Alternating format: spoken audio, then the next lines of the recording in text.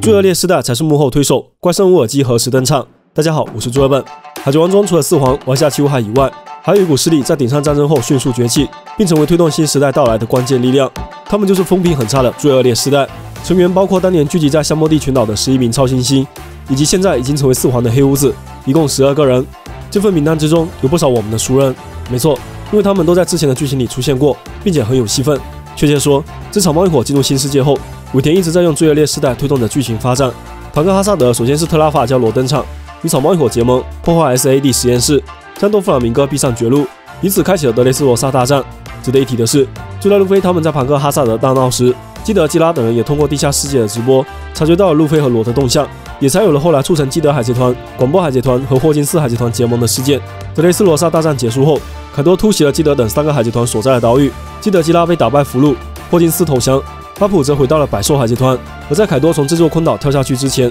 其实怪僧乌尔基也在这里，他正带着手下们在这里疗伤。而他之所以会受伤，是因为不久前去挑战了比格曼海贼团，并打败了甜点将星之一的夏洛特斯纳哥，之后者被从将星除名，原本的甜点4将星从此变成了甜点3将星。但乌尔基随后被克利加击败，又惨遭比格曼召唤而来的风暴击沉。2年来，一共有4个最恶劣世代的海贼团闯入比格曼的领地，分别是基德、阿普、贝基和乌尔基。这其中，贝基选择了投靠比格曼海贼团，也才有了后来蛋糕岛上的刺杀事件。从对剧情的影响来说，贝基的反叛是整个蛋糕岛事件得以出现转机的重要原因。蛋糕岛事件结束后，贝基意外来到了德雷斯罗萨，还与海军普林斯格鲁斯起了冲突。没错，后者就是兽的成员之一的王子，后来出现在了海军 G14 支部。蛋糕岛事件结束后，路飞等人来到和之国，正式开启与百兽海贼团的大决战。而这个篇章也是最恶劣世代最密集的一个篇章。路飞、索隆、基德、基拉、罗、阿普、德雷克、霍金斯，好家伙，12名最恶劣世代一口气来了8个，这8个人又分成了3个阵营，他们的选择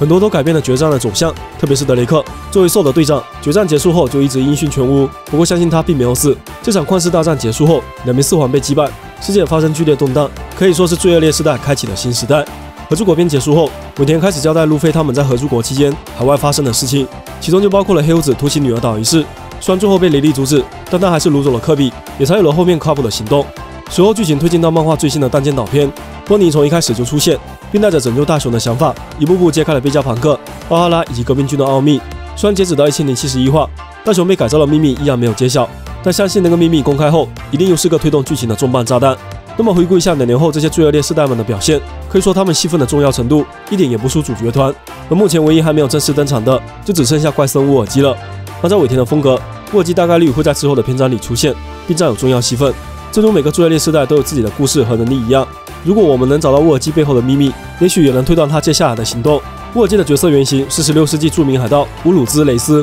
这个猛男不仅搅入了地中海的海洋争霸中，巅峰时期几乎建立起一个海盗王国，史称巴巴罗萨一世。在后来的某场战斗中，乌鲁兹失去了左手，打造了一只银翼之，也获得了银手臂的外号。他还有个弟弟名叫希兹尔雷斯，其成就之大，甚至被称为海盗之王。当然，就目前来说，乌尔基和他的原型唯一的共同点在于他们都是猛男。目前漫画中唯一一次见他战斗，就是在香波地群岛事件中与和平主义者交手。面对拥有强大力量的和平主义者，乌尔基一开始明显落于下风，但在被逼到绝境时，发动了真正的力量，体型变得巨大，同时力量大大增强，能够一拳将和平主义者打飞，简直判若两人。更有意思的是，乌尔基把这个招式名为因果报应，就好像是先挨了一顿毒打，再把这顿毒打变成自己的力量，返还给对手一样。超级赛亚人体质的属于是，这是乌尔基目前漫画中唯一一次能看到的一场战斗。之前提到的他与甜点将星夏洛特斯纳格的战斗，只存在旁白中，并没有详细的经过。斯纳格是比格曼的杂物大臣，通常这些封号都与他们的能力有关系。比如佩罗斯佩罗因为甜点果实的能力，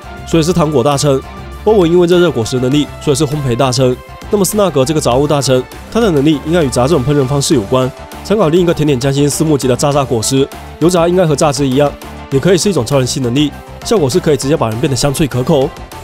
虽然不清楚斯纳格究竟实力如何，但看样子并不像是擅长制造分身的家伙。那么乌尔基要击败这样的对手，利用类似因果报应的招式吸收伤害，然后将对方一波带走，还是有可能的。推测乌尔基也是一名恶魔果实能力者，其能力应该是可以将对自己不利的因素转化为自身的优势，依据对方的因来决定接下来的果。如果对方是像和平主这样体型强壮、力量强悍的家伙，那么自身体型也会倍数提升，甚至超越对手。简单来说，这个能力可能就是遇强则强，而他的缺点应该就在持久力上。这也能解释为什么乌尔基能够打败斯纳格，但无法打败克利加，因为克利加是凭借饼干大军进行战斗的，并且可以无限生成。即便打败了分身，也无法影响本体，早晚能把对手的体力耗光。如果我们的推测成立，那么乌尔基应该是一个更加擅长单挑合作博的海贼，这样也更符合他武生的定位。和路飞基德这些人不同，最恶劣世代里并不全是执着于玩 piece 的家伙，也有的是波尼那样为父报仇的人，也有像罗那样想要寻找低之谜的人。目前乌尔基没有什么明显戏份，我们很难完全判断他在这片大海上的目的。